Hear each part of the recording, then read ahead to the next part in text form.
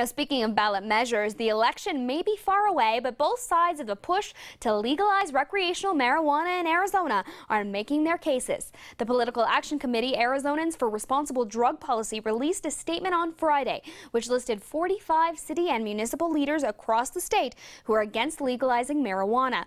This comes not long after a group advocating for the legalization of marijuana touted the upcoming ballot initiative as a way to pump millions of dollars into Arizona's education system.